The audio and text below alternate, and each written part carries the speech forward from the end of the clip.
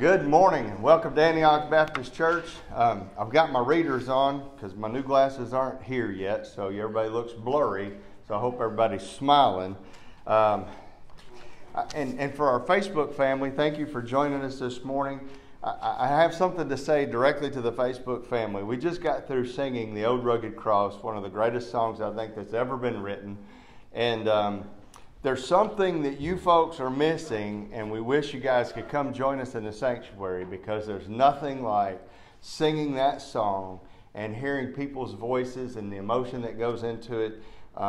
It's just something that you just can't get from watching on. I'm glad that we have the ability to share the way we can with the Facebook, but there's something about being in the presence of God's house with God's people and God's presence. So I just want to encourage you guys to come join us.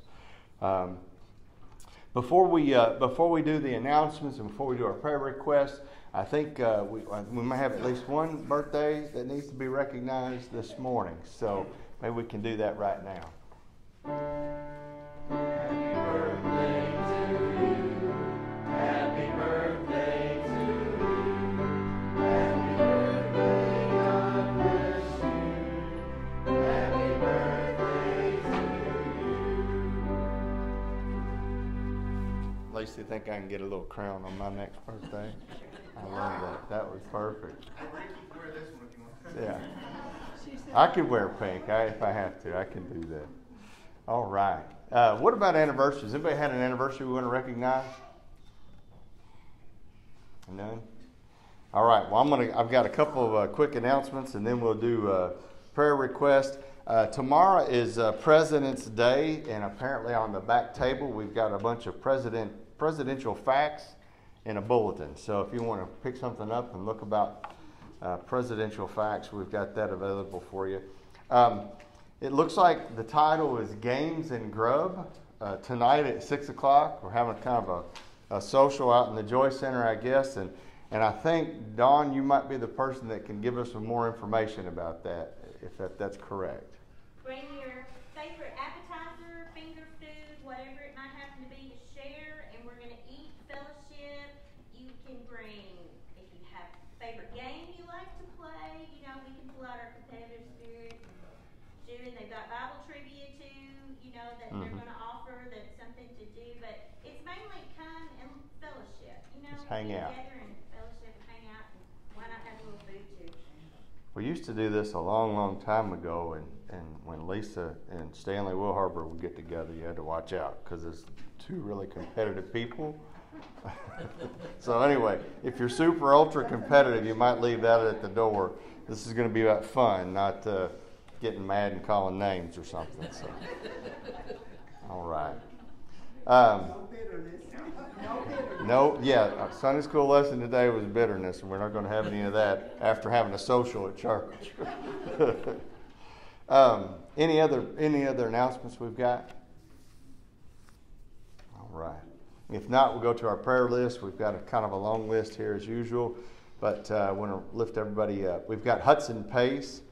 And I understand that Hudson, just to single him out just for a minute, he gets to go back, or he got to go back one day. He started last week. Last week, so he got to go back one day in school, and really excited about being able to do that. So let's keep praying that can bump up to 2 days, and on and on. Emily Dulworth, Landon Craig, Austin Higgins. He's going to be deployed to the Ukraine, so there's a few of our 81st Airborne, I believe.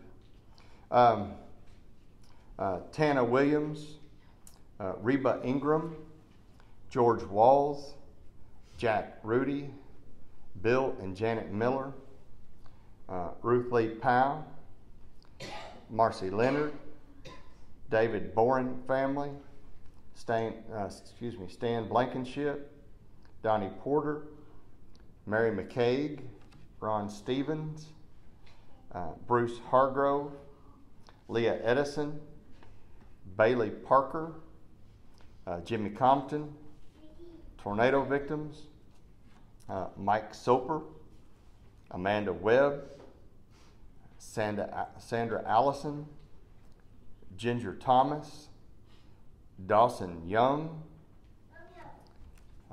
Abby Shuey, Erica Black, Amanda Lear, Nancy Nyblack, Jodon Curtis, Ann Steele, Joan Steele, Ann Dameron, Life Care residents and their staff, Nancy Stewart, Marty Brown, Paul Rudolph, our law enforcement officers and their first responders, Debbie Stewart, Donna Steele, Alyssa Binkley, Sandy Moss, Peggy Sheffer, Tommy Myers, our country and the leaders and the decisions that we're making that are going to affect us in a big way in the next few weeks as it relates to potential with war, and then also our unspoken prayer requests. Is there anybody we want to add to the prayer list at this time? All right, I would encourage you guys to pick up one of these lists. There's always good information and more detail about some of the issues that these folks are facing and how we might be able to help, and at least how we can tailor our prayer. So without any further ado, let's go to the Lord in a word of prayer.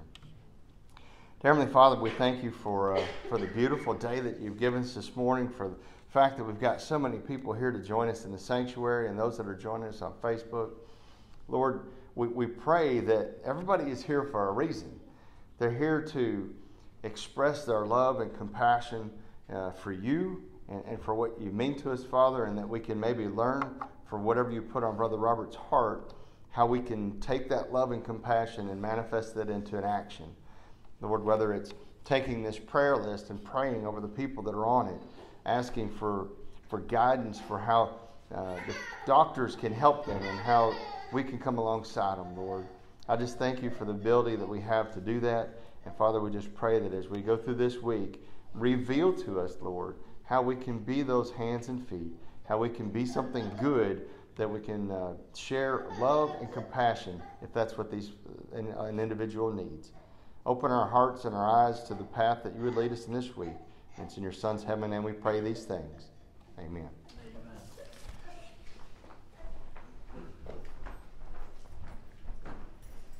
Lane, don't you take his toys anymore.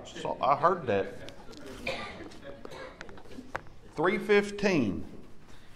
Take your hand and turn to number 315. Let's stand and sing it through one time.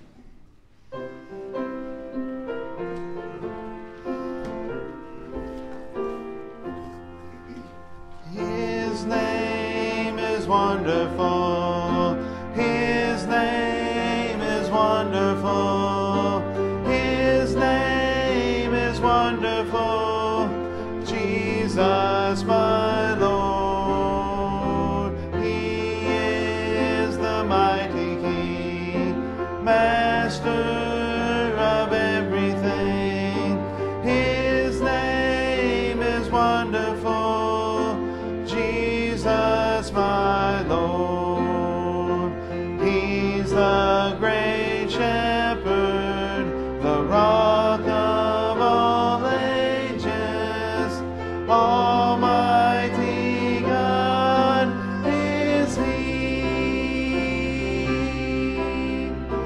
Bow down before Him, love and adore Him. His name is wonderful, Jesus, my Lord. 447. Number 447, let's sing all four verses. Man, thank you for participating in worship. It's always a blessing to hear individuals singing about the Lord, what He can do in their lives, our lives, from individuals that have experienced it. Isaiah 59, if you have your Bibles, Isaiah 59. What can Christians do that non-Christians cannot do? Need to realize the benefits of being a Christian And at the same time, the power that lies within us to overcome our sins in our life that God has given us, or that Jesus has given us through salvation.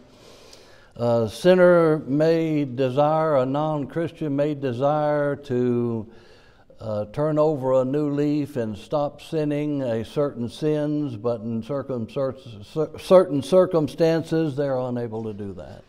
But you can as a Christian. I want to begin with the idea of sin and looking at Israel. And here in Isaiah, when God accuses Israel of something, this is universal throughout all history. How God dealt with Israel, moral and ethically, He deals with every nation. And He has throughout the years, as far as the Scriptures and even in the New Testament, when we see historically past the New Testament.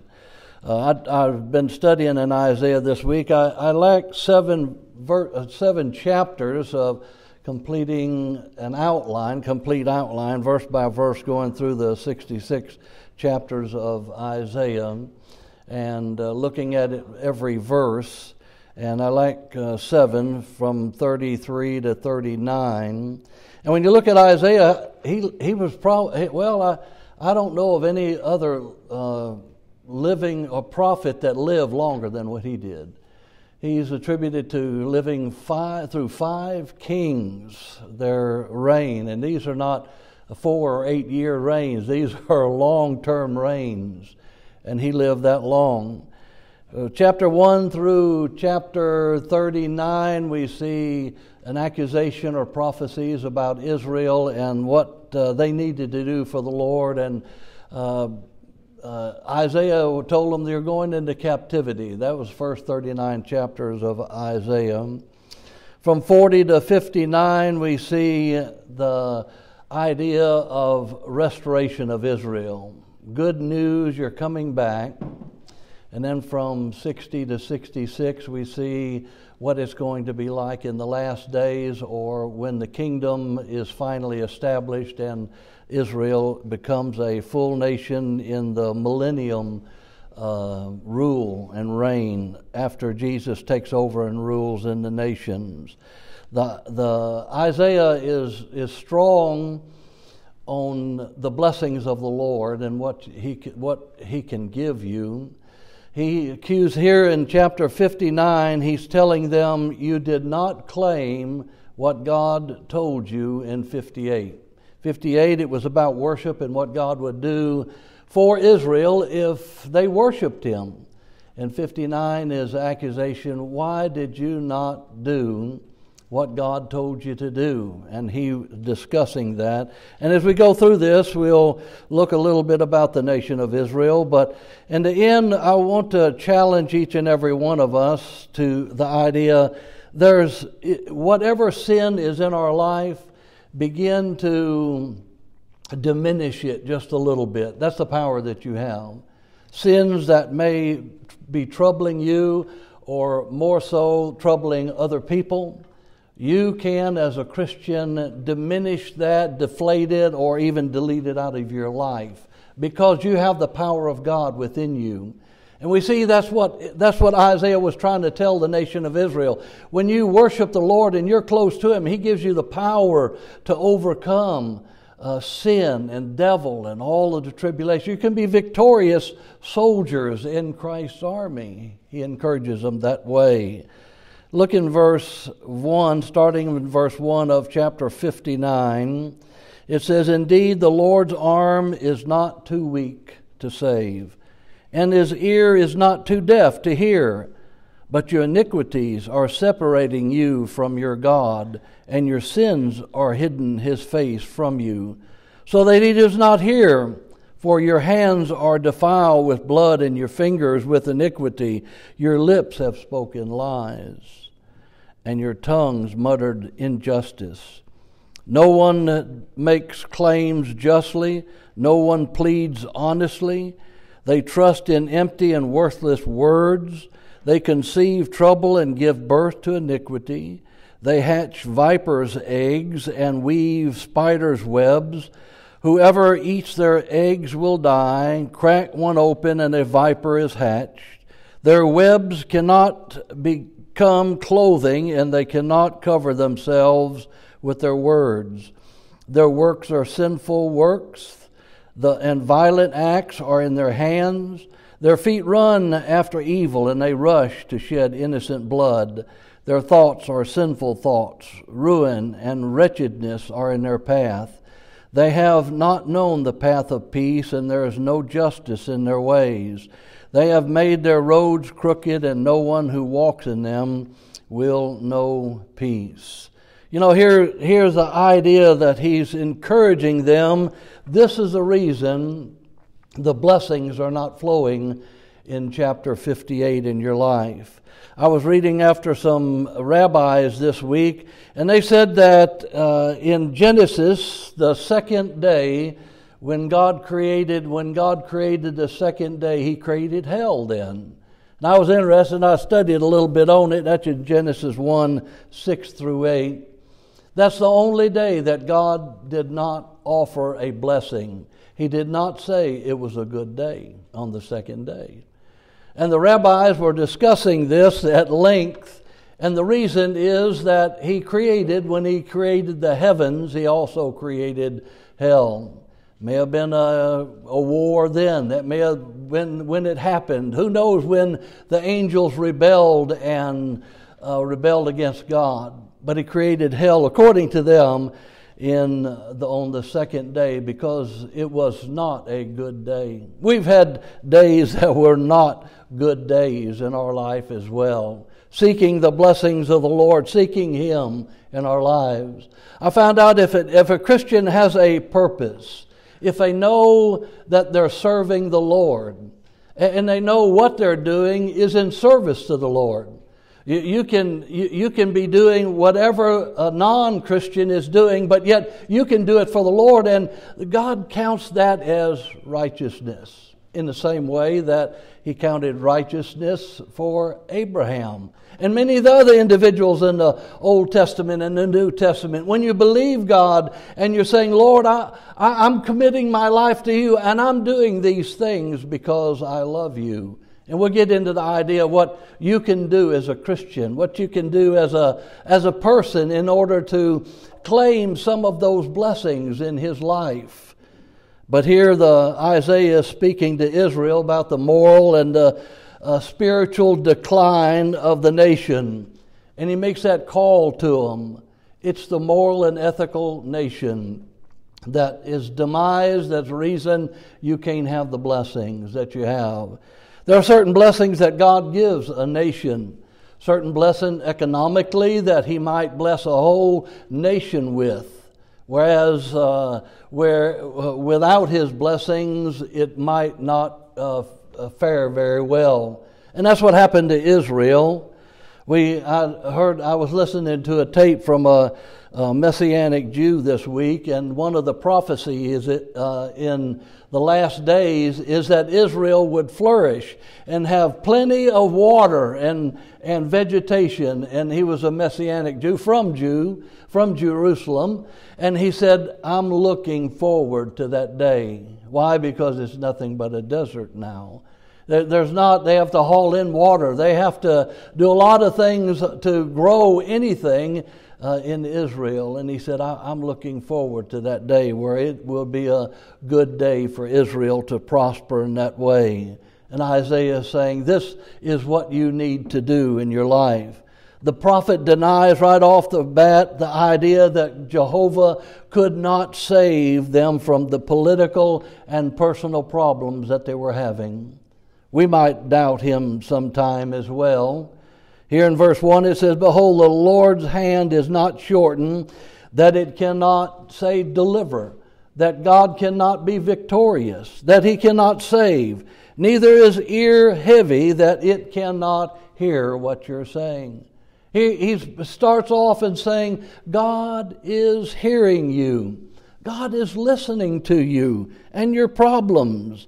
And He shows them their deeds and their decisions that have separated them from God being able to hear their prayers and their petitions. But your iniquities have separated between you and your God, and your sins have hid his face from you, that he will not hear.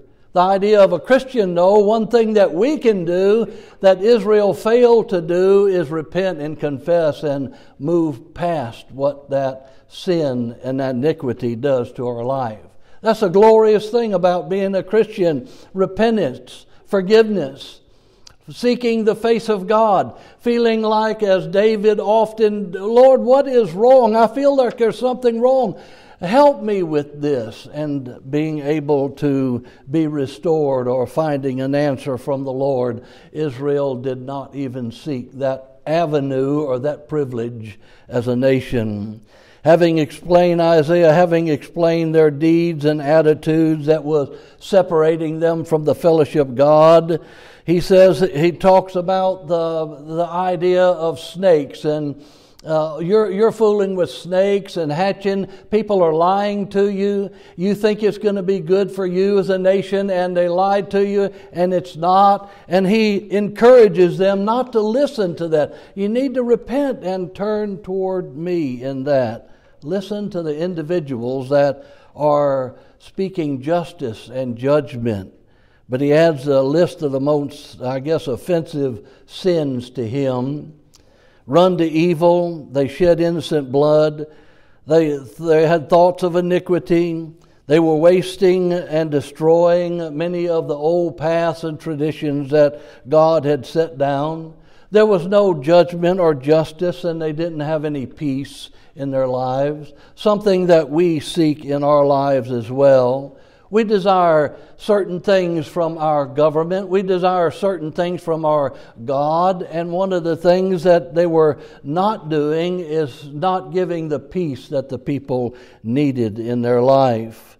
God challenges them to show him how their way is better than his way. Show me how your life is better than what I was going to provide for you. Show me how these blessings that you've decided to do and be blessed by is better than what I've got giving you. And that's something that a Christian can do. The closer we live to the Lord, the more he blesses. The closer we do in our life what his will is, the closer fellowship we have and walking with him.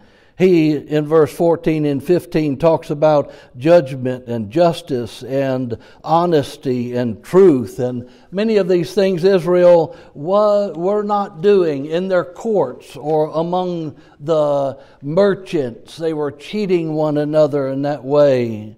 The idea in this passage is that the Messiah is coming, and he will do all of these things for you. But see, they didn't really believe it. They've been in captivity for so long. They've had so many problems. The government was so strong. They're captives. There's no way anybody can overthrow this government. And God says, don't underestimate my arm. I can save. We may be burdened down with problems and difficulties that we might say the same thing. How can God help me? How can God fix this? What can he do? We feel like we're just praying and it's just a ritual more than it is a reality. But it is a reality. That's what Isaiah was saying. This is real. God is real. God hears your problems. Don't diminish your idea of how he thinks of you in your life. You know, when did you realize that you were a sinner? Isaiah was trying to encourage them in that way. He describes a resume for the deliverer. This is what this man is going to do in verse 14 and 15. He will bring judgment. He will bring justice. He will bring truth. How many times have you heard on the news where people were dissatisfied with the answer that the judge or the jury came up with, the conclusion? How many individuals rioted and were upset by that decision that the courts had made? The Bible says here, or He is telling Israel, that you don't have to worry about this man. When he makes a decision, it will please all of you. He is going to make the right decision. In verse 16, and he said, he saw that there was no man, and wondered that there was no intercessor. Therefore his arm brought salvation unto him, and his righteousness it sustained him. Here we see the prophecy about the damage and the decay that this was bringing to the nation. And nations will fall when you find out their moral and ethical belief. When they turn to liberalism, when they turn to the idea of that they know more than what the Bible knows. Yes, the Bible's old. It has old traditions and old ideas. But God says, I will honor them and I will bless them, but I will not bless a nation that deviates from what I desire it should be.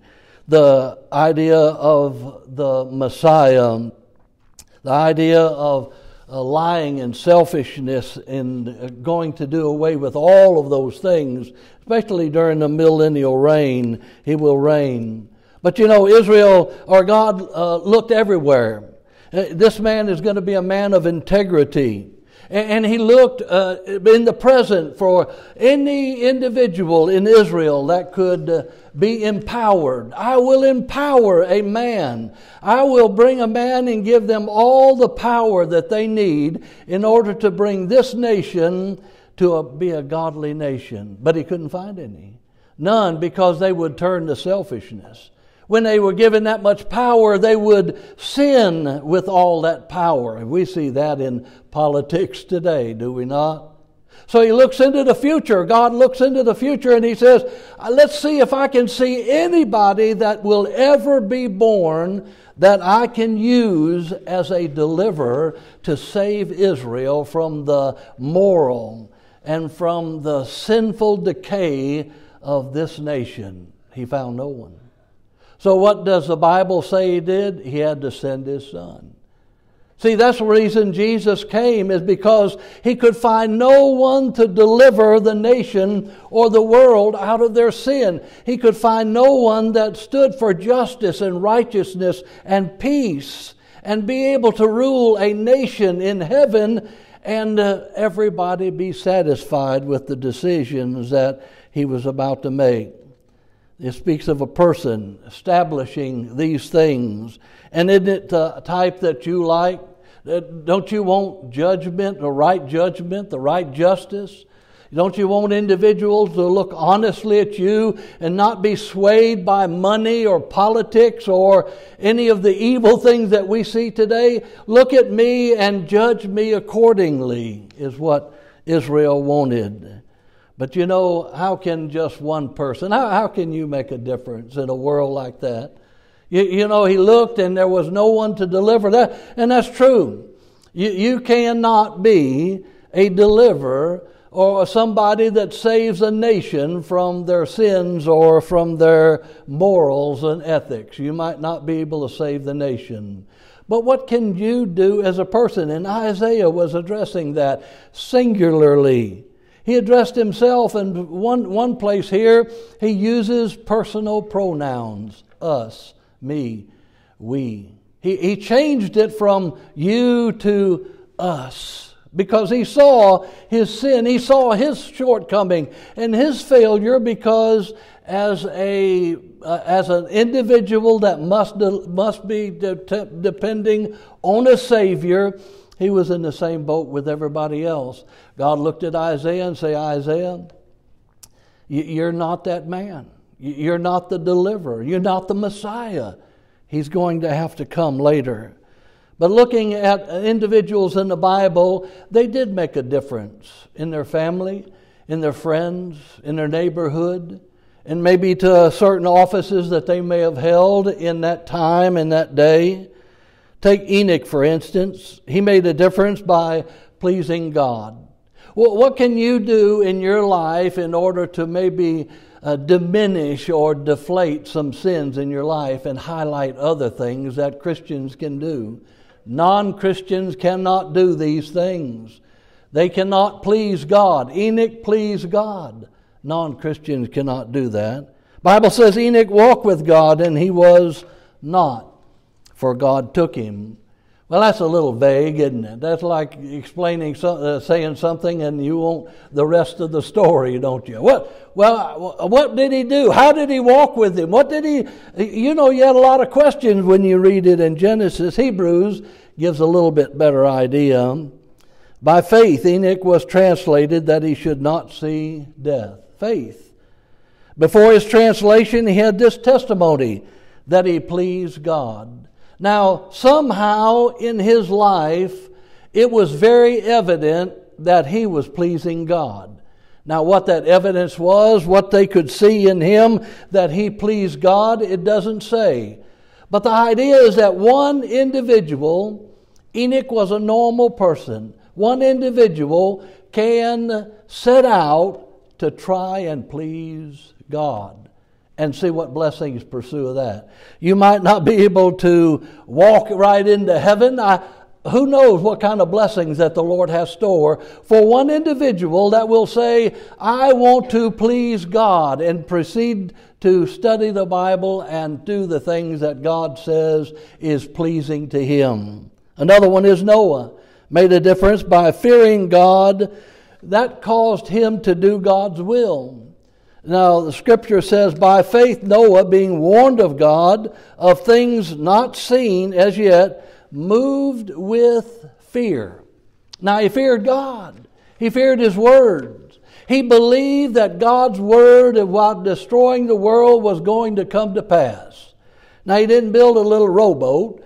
He thought, God, that's a little bit extensive there. You know how many years it's going to take me to build that ark? I mean, really, that's going to take cannot just build a hew out maybe a log and get my family in that, a couple of logs tied together, and we can, no, this is not what I want. He feared God that it was going to happen. And it says that he prepared the ark, is what he said. Now, God may not be calling you to prepare an ark, but yet we can have the fear of the Lord, and out of the fear of the Lord we can hear the messages of the Lord. We can have faith in his messages and fear what God says is true, and out of that fear we're moved to do his will. One person can do that because one person has done it in the past. Abraham is another one that made a difference by being careful to live a spiritual life. Abraham, we know the title, or we know the reputation that Abraham has even in the Old Testament. Genesis 17 says, and when Abram was 90 years old and 9, the Lord appeared to Abram and said to him, I am the Almighty God. Walk before me and be thou perfect. Now, if you don't understand the word perfect, be mature. Be spiritually mature. That's something that one Christian can do, is to seek spiritual maturity. Not continue as a child that is uneducated and unlearned and doesn't have the experience of fighting off evil in the world of their world, but yet out of what Abraham did was he wanted to be mature. And when God told him something, out of maturity, he acted. He didn't act like a child and wallow on the floor and scream and rebel. The Bible says that he did that. We have another one in a negative sense. We see Solomon. He didn't make a difference because he allowed the wrong people and the wrong message to touch his heart. Now, you would have thought Solomon, with all his wisdom, with all his experience, with writing the scriptures and the Song of Solomon and the Proverbs that he wrote, that he would have been a little bit more intelligent than what he was at the end. A warning to us that it might happen to us as well. A caution goes out from the Lord about Solomon. 1 Kings 11, for it came to pass when Solomon was old, that his wives turned away his heart after other gods, and his heart was not perfect or mature spiritually with the Lord his God, as was the heart of David his father. The idea of these individuals, one individual could make a difference, maybe not as a deliverer, maybe not as a Messiah, but do you know, these individuals caught the eye of God. And out of that, the blessings pursued from that, because God's the one that can bless beyond and above what we can ask or think, the Scripture says. One person can do some of these things. And out of doing that, not only are you blessed, but your family and individuals, friends, and maybe even your community. Many women in the Bible made a difference. Naomi, who lived her life before Ruth, the daughter-in-law, the Moabitess. We know the story about what happened to her and how Ruth stayed with Naomi. Naomi lived a godly life before the family, enough to impress the daughter-in-law to stay with her. Wow. If God can do that, and if you can act and live like you live and all that's happened to you and still worship the Lord, I want to worship Him also. He must be something great and grand. Queen Esther gave advice that saved a nation when you read the book. The prayer warrior Anna, who served God in the temple with her fasting and prayer, made a difference in the world that she lived in as well. There was a quote that I had from Lockyer, all the women of the Bible. I was reading it, and it says, if humanity is to be purified and Christianized to a far greater extent, it is with the women who have been enlightened and spiritualized. May God increase the number of Christian women through whom He can draw a sin-cursed, war-weary earth nearer to Himself. So the idea, when we even look in the New Testament, the women that were in the New Testament, Lydia, there's many other individuals. They were not messiahs, but they made a difference in their lives and in the lives of other individuals. How can we make a difference? I'm just one person. I don't know that I can make that much difference. Well, ask Abraham and his family when he delivered Lot. Ask some of the other individuals about the influence that they had. Ask Noah and his family about being faithful to build the ark and saving all of his family from destruction, if they made a difference in the lives of the family. Husbands can remove any hindrances to their prayer life. One hindrance is listed in 1 Peter. Likewise, ye husbands, dwell with your wives according to knowledge, giving honor unto the wife, as being heirs together of the grace of life, that your prayers be not hindered. So one person can treat their wife well, and out of that, their prayers are not hindered. So the flip side of that, I would think that God would hear your prayers based on your wife.